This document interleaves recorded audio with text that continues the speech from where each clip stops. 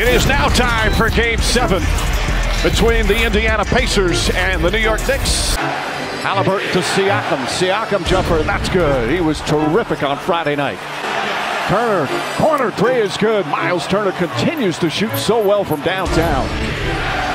Nice feed inside, Siakam. Siakam, nice move, step back is good. Turner guarded by Hart. Shot clock at 3. Pascal Siakam, a three-pointer. He's perfect so far. 5 for 5 with 11 points. And Brunson scores, but the Pacers off the make get a layup down the other end. Siakam to Shepherd. Haliburton left open, wide open. 3 is good. Tyrese Haliburton and 3 assists. Cross court to Shepherd. Haliburton. Fake sidestep, three-pointers up, got it again. Tyrese Haliburton back-to-back buckets. He has 8, and the lead is 9 for Indiana. Three-pointer is good. Haliburton again has come alive. Haliburton another 3. Puts it in. Tyrese Haliburton, 14 points. Here in the first quarter, it's a 15-point lead. McConnell crossover. Shot in the paint is up. Shot is good. TJ McConnell once again. What a spark off the bench. Siakam double team. Finds Shepherd. Shepherd. Jackson slam dunk. They've now taken 27 shots and they've missed 5. Turner. Got it. McBride. Down the lane. Goes inside. Blocked by Turner. Pacers looking to push every single time. Neesmith knocks down the 3. Haliburton on the bounce. Inside two-pointer. Shot's good. Tyrese Haliburton 6 of 8 from the field. He's got 16. Brunson swatted out of bounds by Turner. Siakam on the drive. Haliburton lines up. Three-pointer. Got it. Tyrese Haliburton with his 5th three-pointer of the game. Siakam kicks it back out to Neesmith. Neesmith pulls up. Elbow jumper's good. Siakam kicks it out. Haliburton back up top. Turner gets a clean look for 3. Got it. Miles Turner from downtown. Brunson turns it over. Haliburton, good hands. Lays it up and in. The steal and the bucket. Neesmith fakes. Neesmith drives. Neesmith scores. All 5 starters in double figures for the Pacers. Another steal on the inbounds. Counted on a foul. Neesmith stuck in and got hit. Haliburton connects on a 3. Tyrese Haliburton now 24 points.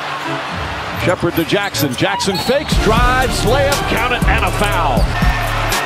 As McConnell puts it in, this is one of the greatest shooting performances in NBA playoff history. You look at these Pacers as Haliburton drives, finds Turner. Turner floats it up and in. Haliburton drives, lays it up and in, and a foul. Turner drives inside, layup is good. Turner with 17 points. Nembhard sees an opening, gets inside, lays it up. Nembhard now with 15 points and the lead back up to 17 with 3:20 remaining. And the Indiana Pacers back in the conference finals, first time in a decade. They'll face the Celtics starting on Tuesday. Come back from down 3-2, win the last 2 games, and defeat the Knicks in 7 games. This is Tyrese Haliburton, and you're listening to Setting the Pace. And that is how it's done, Pacer Nation. In the Garden, Game 7, backs against the wall. Elimination right there in front of you. But you know what? These Indiana Pacers, they learn from their mistakes in Game 5, Facci. They take care of business at home in Game 6, and they go on the road and dominate, absolutely dominate New York from start to finish, winning 130-109 and advance to the Eastern Conference Finals. Facci, how are we feeling? I couldn't believe my eyes. I thought we were going to be in for a bloodbath, a game that we were going to have to scratch and claw. I thought maybe an ugly game. What we saw today was a Indiana Pacer masterpiece. They were absolutely historic in this game. They dropped 130 points. That's the most scored in a Game 7 since 1963. They shot 67.1% from the field. They got thrown the .1 because that was the best ever in Game 7. They brought it today from top to bottom of this roster. They did what they needed to do. When you talked about from coming back from that Game 5 performance, Carlisle called this group out. And what would they do at this point? They were down 2-0 in the series. At that point, it's do or die. They responded by winning 4 of the next 5 games and the final 2 in this series to move on to the Eastern Conference Finals for the first time in a decade. In a decade, Facci. And what's incredible is the New York Knicks were really trying to bring the dramatic side of things to it. OG Anunoby returns to action to play. He said he was going to play in Game 7 no matter how his hamstring felt, and he went through the workout. He was ready to go. He gets into the starting lineup, and yes, he did have 5 points in 5 minutes, but he could not move Facci. They had to pull him from the game. He could not play in this one. Josh Hart played 37 minutes with an ab strain. You could definitely tell he couldn't be himself. He only had 10 points. And then Isaiah Hartenstein, 0 of 2 from the field, 0 points, only 8 rebounds for Hartenstein in 30 minutes. And then Jalen Brunson leaves the game in the third quarter after the Pacers were already up by 20 points. With a fractured left hand, he would not return to the game. And if anybody wants to use that as an excuse as why the Pacers win this game, don't let them lie to you. The Pacers had just held off New York, who cut the lead to 6 or 7 points. Indiana goes on this huge run. They're up by 20 points before Jalen Brunson exits the game. So let's not sit here and act like Jalen Brunson's injury is why New York ended up losing by 21 points. The Pacers dominated this game from start to finish, and it all started with Pascal Siakam getting things going. He was a perfect 4 for 4 to start the game, and then Tyrese Haliburton finished it up in that first quarter. Thank you to the fan in the plaid shirt with the cap on, the tan cap on, because you guys, you and your buddy over there talking trash with Tyrese Haliburton, you got him going. So the Haliburton hecklers, learn your lesson.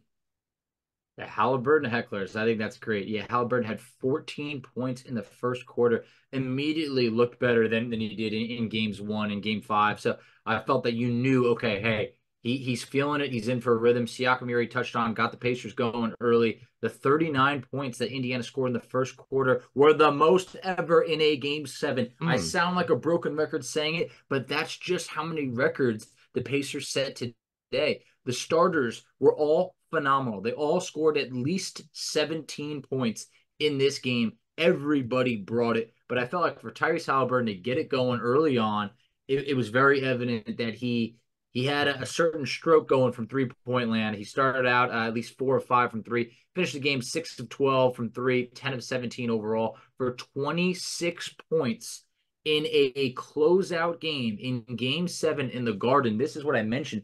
This is how legacies are built. In his first playoff run, he had a game winner in his first round.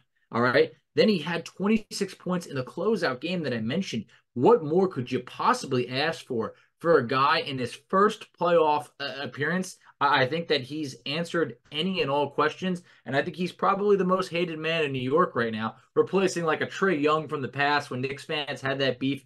They're very mad at Tyrese, and we love this man right now because he has backed up exactly what we knew he was capable of. We talked about it last episode when we previewed this game. We said the stars have to show up on the road, and that's what happened. Tyrese Haliburton, 26 points, and Pascal Siakam second in scoring with 20 points. But Andrew Nembhard, Facci, let's talk about Andrew Nembhard just for a quick second, because I know that he got beaten up this entire series because, he can't guard Jalen Brunson. He can't do anything. He had the game-winning shot in game 3, and I felt like in game 7, he had probably his best overall performance of any game he's played in this 7-game series. He was better defensively when he was out there guarding different players, and then on offense, every time the Pacers needed a big basket to kind of stop any of the Knicks runs, it was that mid-range jumper from him or that drive to the basket. I think Doris Burke talked about it one time where he kind of holds the ball like a running back and then puts it up at the last second when he has that space, and it's just like he was doing all that tonight. So what you can say about your star stepping up is great, but Andrew Nembhard going 8 of 10 with 6 assists, 5 rebounds, 20 points in 34 minutes. I thought he was phenomenal tonight as well. He made tough layups too.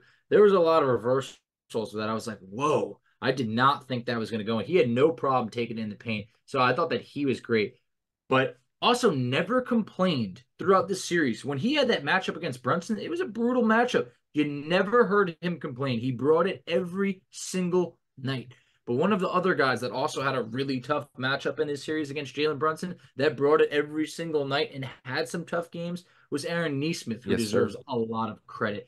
Aaron Nesmith had 19 points on 8 of 8 shooting. And I just felt like it was when the Pacers needed basket, just like you said about Nembhard, Nesmith was able to deliver some clutch baskets that stopped some Knick runs and kept Pacer runs going. So I feel like Nesmith was another one of those guys that you're always looking to see who's going to step up in a game 7, and he really did. And look, we can go across the board over here. Before we get a little too far away, Pascal Siakam needs his flowers again. We touched on it, a bit in the beginning, but it's like this is hold on. Before we spend time talking about Siakam and Haliburton, I want to get to them. But since you're bringing up Nesmith, I think we just need to touch on what happened in that third quarter, Facci. Sure thing. Because the Knicks made it close. We talked about it. They cut it to 6 or 7 points. I forget what it was. 6. 6 points. Aaron Nesmith had like a 7-0 Pacers run there by himself. McConnell were just yes. He had he had a mid-range pull-up. I mean, I don't know how he was hitting these pull-ups. I never see Aaron Nesmith really take these. He's hit a few of those in the playoffs. And then he had the TJ McConnell inbounds steal, and he threw it to Nesmith, who hit the layup and got the foul, made the end one. I think Aaron Nesmith has been incredible as a free throw shooter this playoff run too. So before we get to Siakam, I know we want to spend a lot of time talking about him and Haliburton. We're there on Nesmith now. I wanted to make sure I brought that up because I felt like that third quarter run to cut that 6 point or to stop that 6 point deficit or whatever I'm trying to say, that run, the Knicks run that cut it to 6 for the Pacers to then go on and extend it back to 12, 13 points. That was a difference in the game. And I think that it kind of sucked the life back out of New York because every time New York was able to chip away at that lead, Indiana jumped right back into it. No, it's true. It was great job by you to point out that run because that was this is the pivotal point in the game right now. The crowd is really getting involved. That McConnell steal sucked the life out of that building. It really did. TJ McConnell was a killer. But you know, Nesmith, yeah, he brought it. We touched on that. But first, going back to Siakam, I just feel like this series right now, Siakam was the highs and lows of Pacer Nation. At times when things got rough, people did point the finger at him. It was not justified. Pascal Siakam, the last 2 games for the Pacers, was huge. I saw these stats. Tyrese Haliburton and Pascal Siakam are the first duo in conference semifinals history to ever average 20 points per game, do it on 50% shooting and 40% from 3. That is why you went out and got this man, because for the first half of the year, we said, who's the second guy going to be? Who is it? Well, for many times this year, Siakam's been the number 1 guy for the Pacers. And you know, fortune, it favors the bold. The Pacers were bold. This was not the perfect time to push the chips all in and say, hey, we're ready for a championship. No, the front office went for it, and they were rewarded. Pascal Siakam, a guy who's been there, who's played in Game 7s, who has a ring, was cool, calm, and collected. And at times, the Pacers hopped on his back, and he led us. And I feel like today was exactly why you take that risk on that trade. Yeah, and I mean, who says it wasn't the perfect time? It might not have seemed like the perfect time, you know, back in January, but come May, it was. But hey, we've got 2 guests in here, Facci, that want to talk about the Pacers. Let's see who it is. I think you guys might be familiar with these 2 faces, but we are excited to bring them on the podcast here and talk with them about this game. They were able to watch this game together, and I'm sure they're celebrating together. So we've got 2 familiar voices to Pacer Nation. Facci, tell them who our guests are. You guys might have heard of them. They go by Kristen Airy and Jeremiah Johnson. How you guys doing today? What's going on, Facci? Hey, we are living life. Chris, how you doing? Hey, I'm doing great. I did not watch the game with JJ. I watched the game by myself in the basement because I was a little nervous, but there wasn't a lot to be nervous about, was there, guys? I mean, not today. This was a flat-out butt-kicking of the New York Knicks, and wow, it was awesome. Yeah, JJ, I'm curious. You know, it was fun seeing your tweets on social media. Obviously, you can be a little bit more active on there because you're not doing the game. But, you know, it's nice to hear from you guys because after hearing the broadcast that we heard all series long, now we actually get some Pacers perspective on what actually happened in this series. Well, I appreciate it. It's good to have this opportunity. I feel like my voice it's a little weak right now because there was a time in the third quarter where I was sitting on the porch and I decided to let the whole neighborhood hear me because I knew the start of the third quarter was going to be a little bit of a challenge. The Knicks made their run, and it was really important in that third quarter to build that lead back up. And the way it started to actually outscore the Knicks in the third quarter was a big step forward. And then you were kind of in cruise control in the fourth. And that's something I don't think anybody expected going into Game 7. I mean, you think it's going to be a one-possession game either way. And to be able to start so well and then just keep going and step on the accelerator. Every time they had a stretch, I thought, Alex, where maybe they were a little cautious, maybe they were trying to milk a little bit of clock, they quickly had a fast break opportunity. And so that was important to just keep maintaining the way that they play. But enough X's and O's. The Pacers are in the Eastern Conference Finals.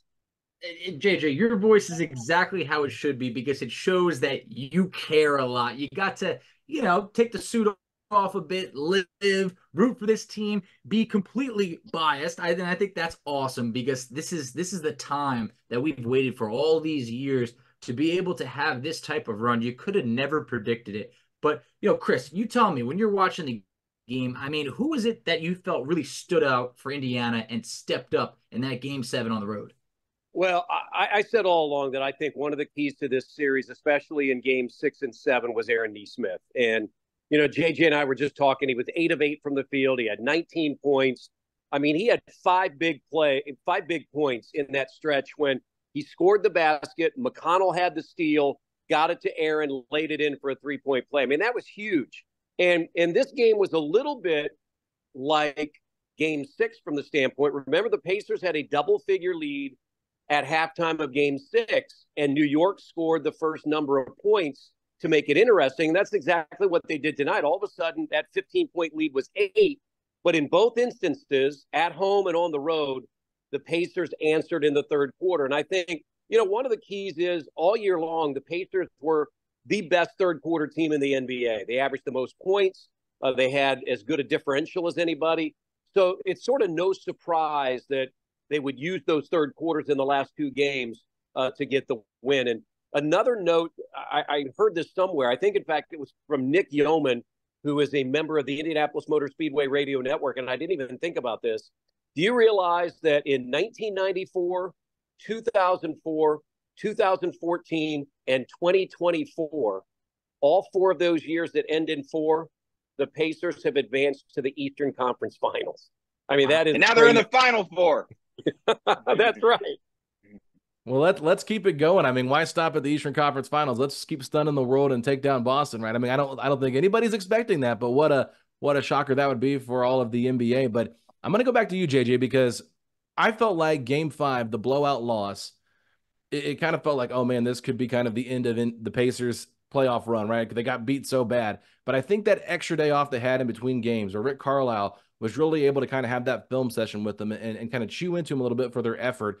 It seemed like a totally different team effort-wise from game 6 and game 7. Do you feel like game 5 was a learning, lesson for this team? It was, and it was still fresh in their minds. So when you go to game 7, the things you did in game 5, you remember them. And I said this to Pat Boylan on Pacers Weekly on Saturday, and I don't know exactly how much time they had to watch film prior to game 7, but if I was the coaching staff or the video staff after game 6, I would have said, all right, we're going to go through some clips. And I would have just shown game 5 again, because they talked a lot about how the film session after game 5, it was eye-opening, and they knew the things they did wrong and how unacceptable it was. You don't want to watch game 6 if you're doing well. You want to remember how you played in game 5 and how you just can't play that way again. So while the Knicks got some early offensive rebounds, there still was a much more concerted effort to make sure when a shot goes up, where's Hartenstein? Make sure he doesn't get a rebound.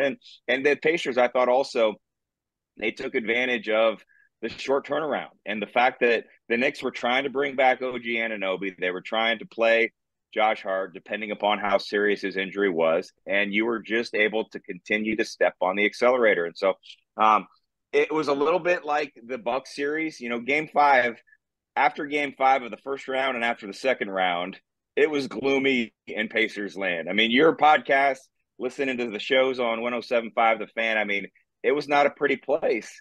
But that's the way playoff series are in the NBA. I mean, right now we're watching a game 7 with Nuggets and Timberwolves. And by the time many of you are watching this, you probably will know what happened. But, game 6 was about as bad as it could be for the Denver Nuggets. Well, you know what? Life goes on. They live to play another day. And so after game 5, the Pacers lived to play another day. They got to game 6. I went into that best-of-3 situation after the Pacers tied it up 2 games apiece thinking I was pretty confident. There's a magic right now, an aura at Gainbridge Fieldhouse. I was pretty confident that the Pacers would be able to win game 6. So obviously you wanted to win game 5, but if you lost game 5, I still felt like you were going to get another chance. And so while they say it's so hard to win a game 7 on the road, the statistics don't exactly back that up. And Chris and I were just watching on TNT, which I think TNT does a pretty good job of having a pretty balanced pregame show. Like they were talking about both teams actually on the show tonight. But they talked about how game 7 since the bubble, more road teams have won than home teams. And so the Pacers put themselves in position, and the way they started this game was just so impactful. Chris, what does a win like this mean for not just the Pacers, but for the outlook of the Pacers? When you think about how new fans are made, a lot of times they're attached to a certain run that a team might have had. A lot of people look fondly on the 2017, 2018 Pacers, or the team that went to both conference finals, in a row in 2013 and 2014. Or you could look at the fact that the Pacers going into this season had one game on national television. What do you think that this win could do for this team going into maybe the offseason and into next year for just the perception around the league? Well, I think it's huge. So many people, Facci, you became a Pacers fan. You don't really have connections to Indiana, but you became a Pacers fan because of the success that they had, and that's the team you gravitated to. I was on Twitter or X, and I saw people from Brazil, Australia, people all over the world who have been Pacers fans, and then I'm sure that Tyrese Haliburton and Pascal Siakam have brought a new level of Pacers fans. So this is huge. This is huge for the franchise. It's huge for the city to be back on this stage. It's something that we've experienced before with the Pacers, and quite honestly, it's even sweeter because I don't think anybody expected it. We sat in a room as Kevin Pritchard met with the media 2.5 years ago, prior to the Pacers winning 25 games and making the trade for Tyrese Haliburton. And he was honest. He said, look, we're in a rebuild. I don't know how long it's going to take. There's going to be some tough times. So think about that. In October of 2022, that's the message. Here we are in May of 2024, and the Pacers are in the Final Four of the NBA playoffs. So it's a great tribute to the front office. It's a great tribute to Rick Carlisle and his staff and the players, and also ownership. They okayed, let's go get Pascal Siakam. Let's get a player of his ilk. And so you have to credit Herb Simon and all the people that have made this possible. The good news is we're not done yet. There's been a lot accomplished here. 8 wins, 4 in the first round, 4 in the second round. But this is a team that I think believes that it can win. The other thing I would say, and JJ and I were talking, I think this really validates how important the in-season tournament was for the Pacers. Because when they played those games in the pool, they knew they had to win to advance.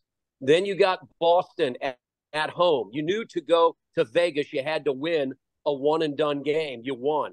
I just think for a young team, that gave them a lot of playoff experience during the regular season that I'm sure helped them in these last 2 series. You talk about Kevin Pritchard and making that trade for Tyrese Haliburton. I think there was nobody more excited than Kevin Pritchard tonight in the, by the locker rooms, welcoming the team back after they won Game 7. But JJ, I know you guys got to get back to your watch party here of Nuggets T-Wolf. So just last thing for you here, Pascal Siakam. Chris just talked about it. They went out and they okayed that trade. He really put this Pacers team on his back in Game 6 and kind of willed them to that win.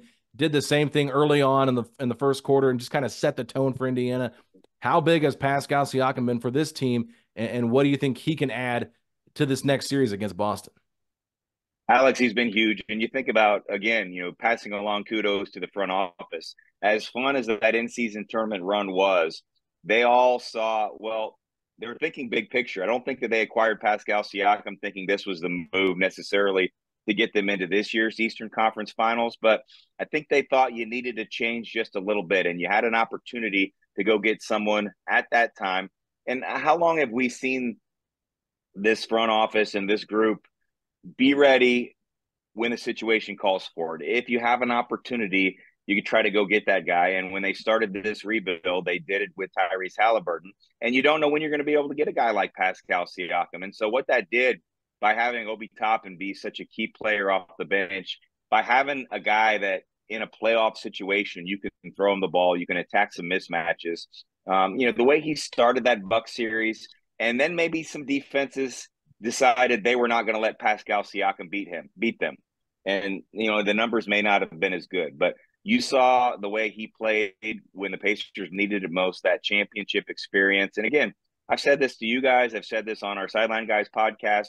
I really noticed, I would say, the games after the All-Star break, once he had been with the Pacers for a little over a month and Tyrese Haliburton started playing, he was really comfortable being a vocal leader. And I don't know if that was something I knew about Pascal Siakam. I'm not sure that's the role he thought he needed to have with the Toronto Raptors. Definitely not when they were winning the championship. He was kind of a guy that was eyes wide open, just doing what was asked of him. But he saw an opportunity to be a leader, be a guy that when times are tough and they have a huddle chat, he sits down sometimes and he has something to say. He'll pull someone aside, grab him by the jersey, has something to say. And when he has a mid-range jumper, I'm almost, marking it down as good. I mean, he's that clutch right now with the certain shots that he's good with. So I'll give you some credit. I think I maybe even retweeted one of your posts this week and kind of silencing some of those doubters.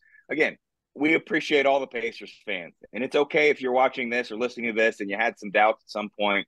But you're not going to be perfect every game. But what we saw the last two games from Pascal Siakam, it's the reason why the front office brought him in to win a game like this, to win a series like this. And it's why you look forward to what you hope is a future where you've got Tyrese Haliburton, you hope Pascal Siakam. Miles Turner's been here 9 years. Those three guys were at the podium today. And then you just build around them a little bit, piece by piece. And while maybe they're ahead of the original plan right now, that's okay. Go make the most of it right now. So shout out to you for what you were saying this week. We don't need to go through everything that people were saying. I think if you were a doubter earlier in the week, it's okay. We forgive you. Just cheer for me. I'm moving on next round. Oh, the laundry list of bad takes. It's too long right now. But at this point, look, the front office rolled the dice and it paid off big time. I think as magical as this run's been, one of the things that it's been missing is you two guys. We miss you, miss hearing you, and like we talked about, they haven't given them the Pacers the biggest shine so far in this season. So we know where we can get it when we need it. It's you guys. So thanks a lot for coming back on. But Chris, JJ, tell everybody where they can find you on social media, and we look forward to chatting again. Yeah, you can find me at Chris Denari on X or Twitter. I'm on Instagram, though I'm not on Instagram very much, but I was pretty active today, I think, on X and Twitter.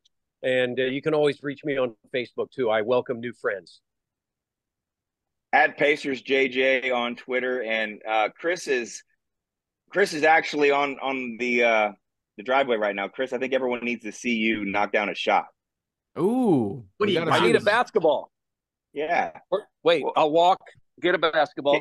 Ken, throw him a basketball. We just had an attempt by pregame producer Ken Softman to throw one down. Chris said he couldn't dunk, but I know he's got the shot in him. So let's make one for the people. Wait. You got to talk so we see the video. We need but I need to figure this out. Set the camera down, maybe. We got it. Yeah. We're gonna need the right angle for this. Well, Ken Softman, who you might have seen from the shrimp eating contest at one of the Pacers games late in the season, is here as well. Pre-game producer. So Ken can commentate and run the camera. Okay, come on, Chris. Come on, getting warmed up, guys. You sounded like the Pacers tonight. It's all good. There it is. Hey, all right. 50% from the field. We'll take that anytime. Couldn't really see it on camera, but we'll trust you, Chris. We know you're not a liar. Yeah, it went in. Yeah. It did. Hey. Wait, there we go. One more. All right, keep talking. You guys be quiet. All right, here's Denari with the basketball. He moves to the right. He's going to pull up for a 15-footer, and he missed it. Oh. I was going to say, if he was hitting it, one more. This man's doing it all. All right, here goes. Oh, he missed it. We got to get one, Chris. Come on, pressure's on you now. We're going to get this one. I feel it, Chris. Oh, okay. Now the camera's on him. Right now. I watched him hit 5 in a row, guys. He's better than this. Oh man. There it is. Oh. It is an 8.5-foot rim, so he's not okay. So we've got a little bit of a faulty rim here. Okay. He thrives on a 10-foot rim. JJ, what are we doing out here? We can't even have a regulation rim out in your yard. Crank it up. Maybe we just need Chris to dunk it. It's funny is I've seen Chris on NBA courts. I'm choking on setting the pace. Go 9 for 10 on free throw. There we go. I got one. Okay. Yeah. All right. That was my Josh Hart moment. We'll edit it appropriately and make you look like a star. All right. It's Josh Hart moment. Oh my gosh. Yeah. You can't get this kind of trolling anywhere else, ladies and gentlemen. Well, fellas, appreciate it. Thanks for hopping on, and hey, let's keep the good times rolling. All right, thanks, guys. See ya. All right, thanks, y'all. All right, everybody, we are back. Great stuff there from JJ and Chris. Always appreciate them making time for the podcast. They're welcome on any time they want to come on. We always enjoy what we get. We never know what we're going to get when they're together. Chris and Ari, shooting shots for us on the spot on a shorter rim. Wasn't necessarily the greatest percentage, but he still had a great Knicks troll there at the end of it, saying that was his Josh Hart moment. But let's get back to the Pacers here, Facci, because we spent a little time talking about Siakam before they joined us. We talked about Siakam with JJ. So I think we've got our Siakam conversation pretty much wrapped up. I thought it was just a great game from him. But Tyrese Haliburton tonight, what a masterful performance from him in Game 7 on the road, really making his statement. And I talked about this earlier in the season. I said I would not be surprised if Indiana makes the Eastern Conference Finals this year and has a similar run to what the Hawks did when they made it to the Eastern Conference Finals. Now, I think that this Pacers team is probably better than that Hawks team was. Yeah.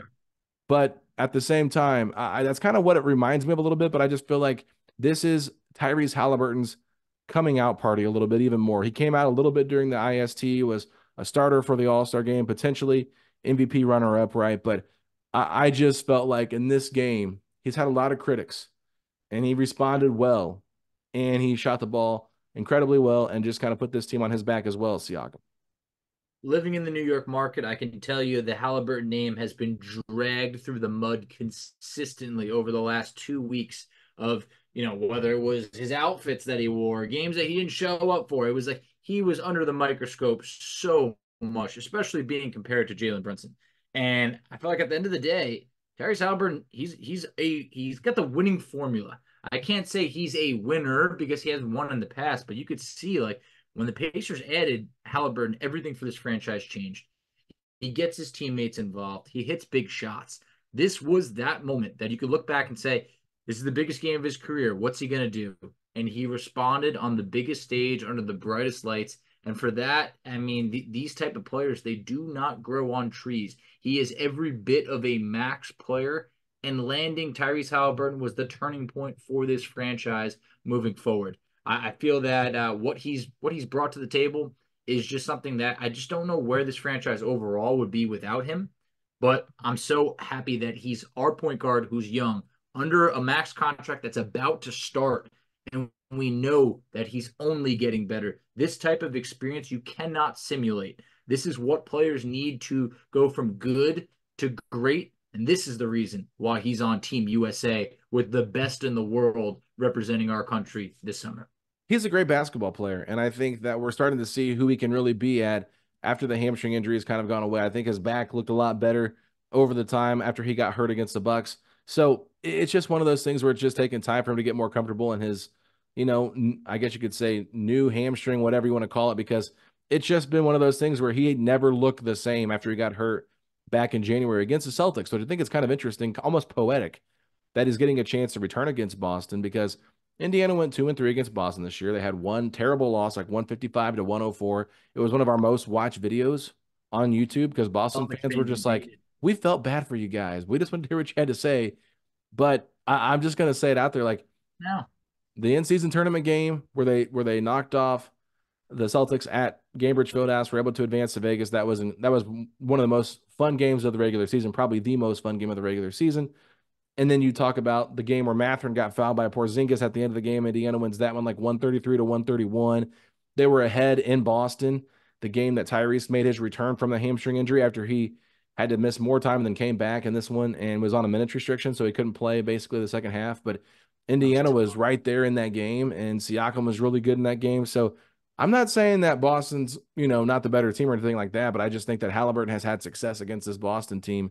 And I know they've done a very good job of hunting him, and we'll talk more about that with Keith Smith tomorrow on our preview show. But Haliburton is just a young star in the making, and no matter how far this run goes, whether it stops at the Eastern Conference Finals, if they have a miraculous finals run, or even win the NBA Finals, who wants to set the ceiling on what this team can do this year.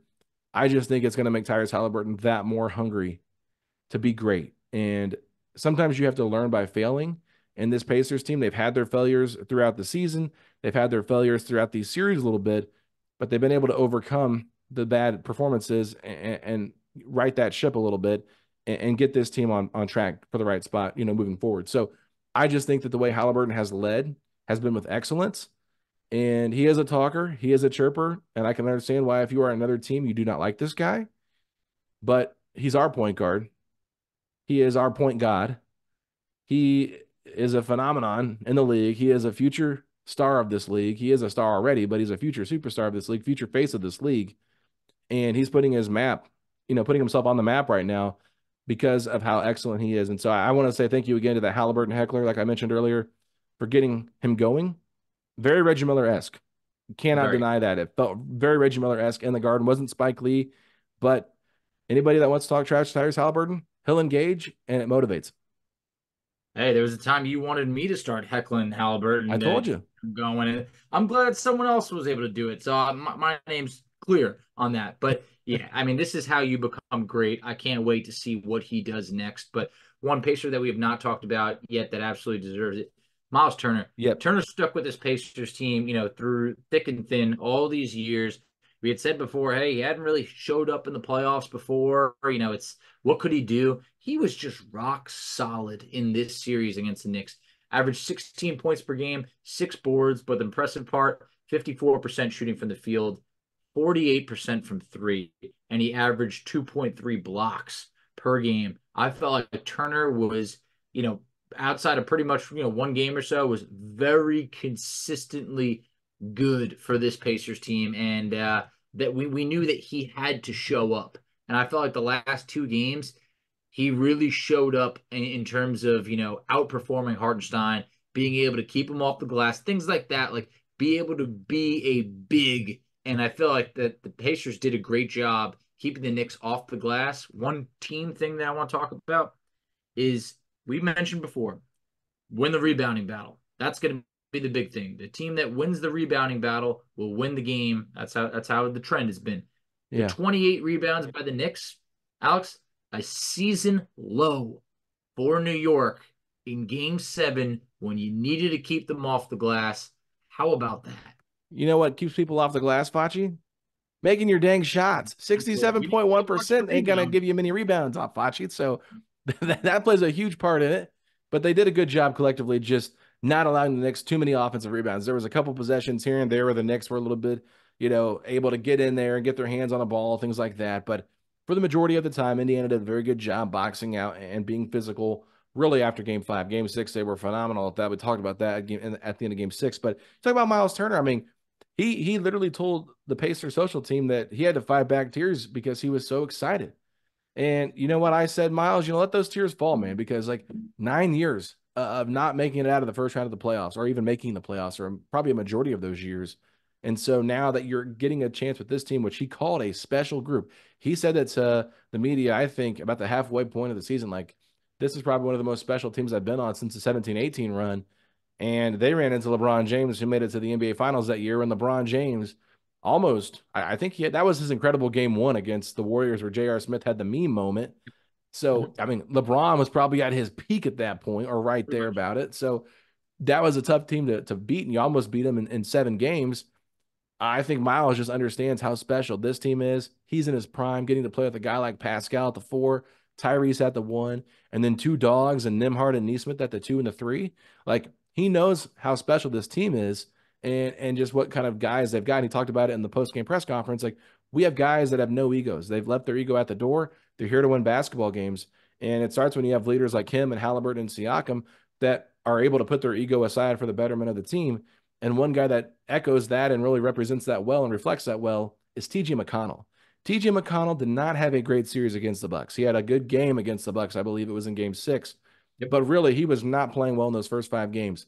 The entirety of the 7-game series, with the exception probably of Game 3, you saw T.J. McConnell play lights out for this Pacers team and provide a spark off the bench that was necessary for them to win. Tyrese Haliburton alluded to their bench as the best bench in the NBA. Once again, he's been saying it all year long, but their ability to just go out there and keep that pace going and even maybe play at a faster pace when him and Obi enter the game, it just wore the Knicks down over a 7-game series. And T.J. McConnell, once again, double digits tonight, was phenomenal. I said it earlier, I'm going to say it again. McConnell was a killer in this series. He made plays that, whether it was threes that just absolutely amped up the crowd, whether it was that steal that we talked about that led to a Nesmith and 1, he made very big plays countless times. He was always able to get into the paint and be able to get what he wanted. And in the series, he averaged about 12 points per game on 51% shooting. That's above what he gave you in the regular season. TJ McConnell was better in this series in round 2 than he was in the regular season. I mean, how about that when plenty of people said, yeah, I just don't know how McConnell's going to be in the playoffs. Will he be part of that rotation? How many minutes will he play? Things like that. He played great against the Knicks. So that was awesome to see. And I felt like you could always just that spark that he's brought all season long. That spark was very evident. And the Knicks didn't have one of those guys. Alec Burks at times, I guess, was kind of like that. But when McConnell came in, that's when I was really like licking my chops to pick, okay, this is what we need. Let's get it going right now. And I feel like he brought it. He became the first player in NBA playoff history off the bench. We've got so much history going on. I don't know how many of these stats I got left, but I got at least one more right here. TJ McConnell had 40 or more assists and less than 10 turnovers in this series. That has never been done for a player to come off the bench. How about that? How about that? I mean, TJ McConnell, for all the doubters, even we at times doubted TJ McConnell. I think he has had the best season of his career right now. No doubt. And I don't think and we're going to talk about offseason stuff, but I just don't think there's any way you can get rid of him at this point. I think that he means too much to this team. Yeah. Sorry to cut you off. One Knicks fan goes, is he a free agent, by the way? I said, he's absolutely not. You can't have him. Hands off. All right. Team option. Fans are looking at him. They're like, I want that. That's what we need. Well, you can't have him. He's still ours. Yeah, when the Knicks broadcast for ESPN, JJ Redick has to put his headset off, give him a hug, and then he kissed him on the cheek and said, love you, man. You're getting all this love from JJ Redick. He said, your stars have to show up. Your Batman and your Robin have to show up. He talked about Haliburton and Siakam showing up. He said, but you also need your Alfred to show up. And he called Alfred TJ McConnell, which he referenced in his podcast video that he did on YouTube, calling TJ McConnell one of his Alfreds of the 2023-2024 season. So really full circle moment. But I just think it's poetic, Facci, that Mike Breen, the voice of the New York Knicks on their regular broadcast, is a national broadcaster for ESPN, does a great job. Everybody loves Mike Breen. I think Doris Burke is someone that people have a hard time listening to for whatever reason. I'm not going to get into crushing Doris Burke too much or JJ Redick, but I'll just say this. I thought it was hilarious that the 4 games that Mike Breen broadcasted in this series were all 4 Pacer wins. So pretty poetic, pretty awesome for Indiana to be able to, set Mike Breen up to be able to call his home team lose 4 games to Indiana. And let's just talk about this for a second. Reggie Miller on his Instagram account, Facci, shared the video. You got the Reggie jersey on. Shared the video from game 2 when he called the game. And Josh Hart came over and said, I think they're saying F you, Reggie, just to make sure he knew that. He said, that's when I knew the series was over. He shared that, plus all the different stories of everybody celebrating this victory, and Tyrese wearing the sweatshirt with him choking at Spike Lee when the Knicks choked. And he said, I love this. So I just think it was great. No, Reggie wasn't on more than one call for this series, but Reggie Miller clapping back at the New York Knicks and the New York Knicks fan base. I absolutely love it. I mean, look, hey, the last time the Knicks got to play Game 7 in the Garden, Reggie was the one that put him out, and sent him packing back home. So 95. So it was great that he was able to see his Pacers do it today. I just feel that. Let me just say this. Yeah. Reggie said in the comment section or on his caption, God don't like ugly. And then Rick Smits comments on the post and said, yes, sir. So we've got the former Pacers from the 95 team that won the last Game 7 in Madison Square Garden chirping in and doubling down on these Knickerbockers. I love it. Sorry to interrupt you.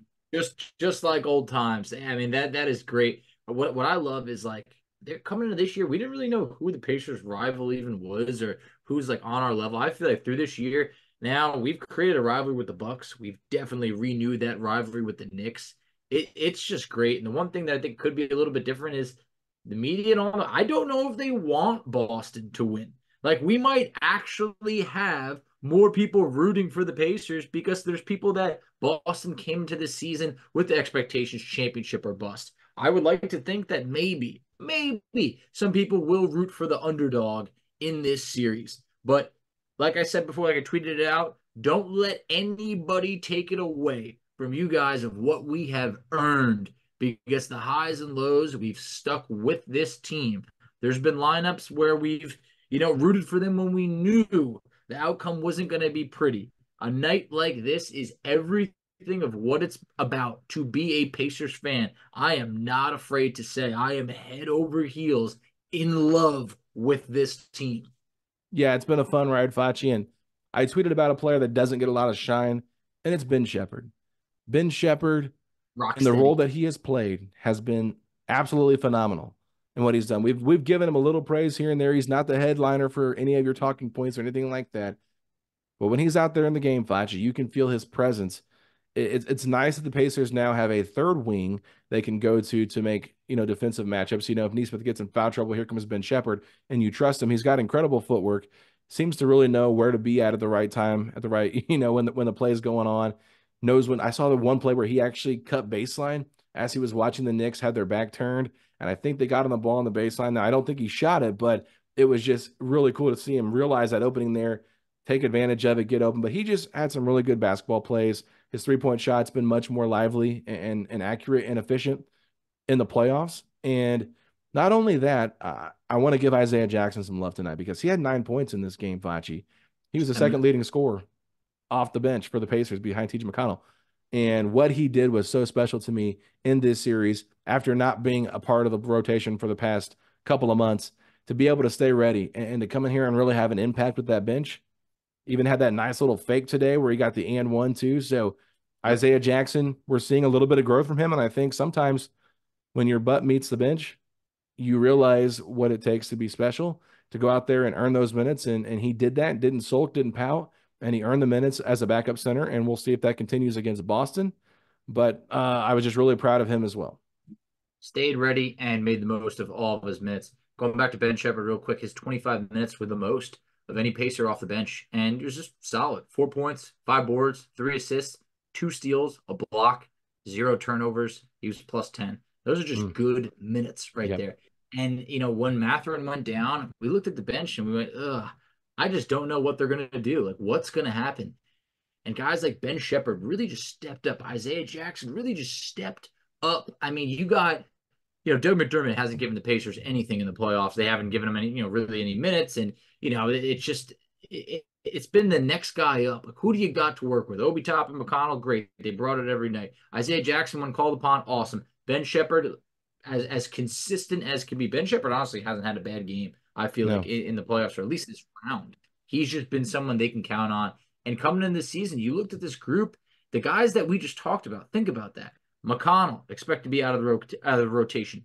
Isaiah Jackson, it was like, okay, yeah, they'll pick up his option, but I don't know if he's really going to, contribute to this team. He's played great. Ben Shepherd, you didn't know what kind of role he was going to have. All those guys that had minimal expectations, even Obi Toppin was a toss-up at times, played great. Obi Toppin led all players off the bench in points in the playoffs.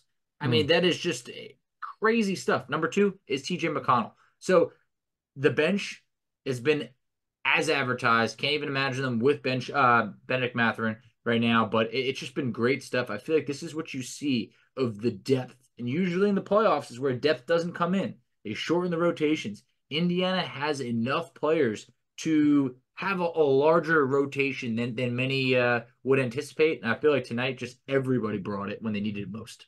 It was a great game, Facci. It was a great game plan, and I think the Pacers executed it. I think it started off by taking advantage of OG Anunoby's inability to really run up and down the court. Putting OG in the start of the game, I think for New York was a mistake by Tom Thibodeau. I understand that he was, healthy enough to maybe play and try it out. But what we had saw from Deuce McBride in games 5 and game 6, he was really good in those 2 games, especially with the starting 5. And I think pulling him out really did impact what New York had flow-wise and got Indiana into a rhythm with OG not being able to keep up and run up and down the court with Pascal. Like, there was even that one time when the Knicks made a basket and Pascal just leaked out because OG couldn't stay with him. And he got a wide open fast break. I think Ben Shepherd ended up making the layup, something like that. So it's just little moments like that where you realize the Pacers being in such great shape, them pressing for 94 feet the entirety of the series and really putting pressure on New York, able to stay out of foul trouble. They really just brought the energy and the effort for the entirety of a 7-game series, and eventually it wore the Knicks down. You had OG, who really couldn't return from the hamstring. Jalen Brunson fractures his hand in game 7. Josh Hart hurts himself in game 6 with an ab strain, and they don't have any depth. Julius Randle, Bojan Bogdanovic, those guys were already out, and Mitchell Robinson went down after game 1. So it was just one of those things where the best ability is availability. And the Pacers have themselves conditioned to play this style of basketball for the long haul. And they've got a lot of guys that really aren't injury prone on this team. I know Haliburton's dealt with injuries in his career, and so has Miles Turner, but really, for the most part, they've been able to stay healthy outside of the Mathurin shoulder injury. But he's a top 5, top 6 player on this team too. So they're not even at full strength yet. And that's what makes it even more exciting, because the best thing this team is getting right now is experience. Nobody expected them to be here at this point, but being in a game 7 in the Garden is the greatest experience and the teaching tool you can ever get in playoff basketball. And this team dominated New York on the road. So yes, Indiana, this is a special moment. Pacer fans, love it, live it, and don't let it go, because moments like these don't come around all the time. But when they do, they're special, and soak it all in like a sponge, because this is a great time to be a Pacer fan. I felt like today we all earned our stripes. Like, these players earned the stripes. They can now say we're battle tested. That's something they couldn't say. That first round against Milwaukee was not a battle. That was the Pacers, winning the series. They didn't really face much adversity other than being down, 0-1. So I felt like this was the true battle. They responded. They were down 2-0. Okay, what are you going to do? You got to win 4 of the next 5. Now, they did it. They won Game 7 on the road. That is something that every player now can go on and be better, because they went through this type of experience. I'm going to be honest. I told Alex, offline before we went on this, I kind of had like a little speech made up in my mind that I was going to thank everybody. Hey, appreciate everybody that tuned in. We had a great run. This is the most fun season that we've had. Like, I know that now the season ends, some of you guys might hop off. Like, oh man, the ride continues. And I want to thank everybody that's been a part of this, because we ain't done yet. We're going to keep bringing you the best content that we could possibly bring you, night in, night out, as we take on those Celtics. Some could say David versus Goliath. You got the team that's been to so many conference finals, expected to win it all. You got the team that no one expected to be there, but you can't measure heart. And they said our style of play was not sustainable in the playoffs. Draymond said it. Many people said it. Look what the Pacers did today. They set records on offense today. And what we have right now, you simply cannot simulate if you're Boston. No asterisks for this Pacers team, this Pacers run. It is what it is. They played who's in front of them. And we're not going to discredit Indiana for getting to this point, because they've earned it. And that's the bottom line. But Facci, I will say this. Game 3, Saturday night, Memorial Day weekend. On Saturday. Sunday, Indy 500. On Monday, Game 4. What a special weekend in Indianapolis to have Racers and Pacers.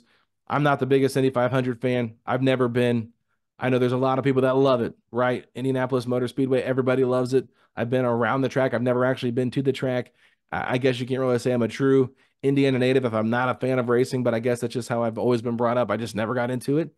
But maybe one day I'll make it out of the racetrack at some point, experience an Indy 500. But I know what it means to a lot of Pacer fans here that are in love with racing. So what an incredible weekend for them to be able to experience that. But get out, get your tickets. Make sure it's loud in Gainbridge Field, Facci. I'm just saying, gut feeling right now. Going into this Boston series, what is your prediction?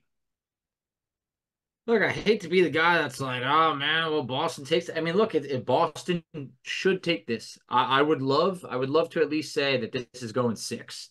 I think Celtics in 7 is what I'm picking. Okay, all right. I guess I'm going to say Celtics in 6. I feel dirty even saying it, but I felt like at some point, this is a Boston team that should have already won a ring by now. The Pacers have been great at home. There's no Porzingis for at least games 1 and 2 as of right now. Who knows? That is definitely worth something. So for right now, I'll say Celtics in 6, but I'd give just about anything to be wrong. Same here, but I'm just saying Pacers are 6-0 at home in their playoff run here, Facci. So game 3, game 4, boom, 2 wins, right in the, Indy 500, right in the middle of 2 Pacers gold out wins, and then come back, force a game 7. I mean, hey, why not, right? Do it again. Why not? Let's put some pressure on those Boston Celtics. We've played them decent throughout the regular season. It's a totally different environment now with the playoffs and who they have and how good they've been. But you know what? let's just hope the Celtics don't overlook Indiana, because I think if they do, Indiana could steal a game on the road too. They very well could. You touched on it when we talked about the season series and the regular season against Boston. Tyrese wasn't on a minute restriction. There's a very good chance that Indiana may have won that season series 3-2 instead of losing it 2-3. So I don't think that Boston should be overlooking the Pacers, because they're not the same team that Boston beat by almost 50 earlier in the season. Indiana has changed drastically, and I think the Celtics are going to remember that in-season tournament loss in one of these type of playoff atmospheres. But yeah, this is an Indiana team that kind of in the earlier season, I don't want to call them boys, but they are absolutely men right now after what they have gone through in the first 2 rounds. And Boston really hasn't been challenged. They just overcame a Cavs team that towards the end, I don't want to say threw in the towel, but that closeout game, no Donovan Mitchell, no Karis LeVert, no Jared Allen. There was a lot of guys that were out. So I don't think that was the best series win for Boston. I think that they're going to have their hands full the most through 2 rounds, at least going into the Eastern Conference Finals, as they have in this playoffs overall. Run the wheels off of Boston. That's all I'm going to say. Run them to death like it did the Knicks, and you just never know what could happen. But Facci, with that being said, it's been a lot of fun talking about this Game 7 victory in the Garden, the Mecca of basketball. The Pacers take down the Knicks, left the Knicks crowd quiet far too often in Game 7. It was crickets in there. The ghost of Facci was lingering in there, just reminding everybody, hey, Pacer fans, I might not be here in the present, but my spirit still lives on, and the Sirs are going to win this game. So with that being said, my man, thank you for staying home. I appreciate it. You are a true fan here. I mean, true fan. I had Knicks fans saying, "You're not a true fan. How could you pass up Game 7? This might never happen again." And I was like, "I know, but trust me, I'll never live it down. If I go, we lose, and then I spend what is like the most expensive ticket out there. Like Game 7 tickets were disgustingly expensive. I had one of my friends that asked me 5 different times to go. Ended up finding someone else. He went. I think he had the worst time he's probably ever had. Good. So, I think I would have been Screw the only your one friends. cheering. What was that? I said, screw your friends. And hey, you know what? But I'm telling you right now, I'm looking at that schedule right now, and I'm just trying to plot my way to Indy for a game against the Celtics. I don't know how much longer I could stay back and stay on the couch. I'm itching for some Pacer basketball right now, and I hope everybody else is too. Memorial Day weekend, baby. You got a perfect opportunity with that extra day of vacation. So, just let me know. But with that being said, tell everybody where they can find us at as we continue our Pacers playoff coverage for the next round, Foch. You can find us on Twitter at PacersPod, STP. You can find Alex on Twitter at AlexGoldenNBA. I can be found on Twitter at _FACCI. You can find us on Instagram at PacersPodSTP. You can find us on Facebook, Setting the Pace. You can find us on TikTok, Setting the Pace. And Alex, tell them where they can check us out on YouTube. Ladies and gentlemen, go to youtube.com/Setting the Pace, a Pacers podcast where you can see all of our video content. And hey, you might even see Chris Teneri make or miss a few 3-point attempts on an 8.5-foot rim. But if you're not subscribed already, please subscribe to the channel and make sure you're following us on all audio platforms if you're not listening to us on YouTube, because we would really appreciate that as well. Spotify, Apple, just make sure you're following. Leave us a 5-star rating and review. It really helps the show out. But with that being said, Facci, if you're excited that the blue and gold are back in the Eastern Conference Finals once again, then hit me with those 3 words. Let's go, Pacers!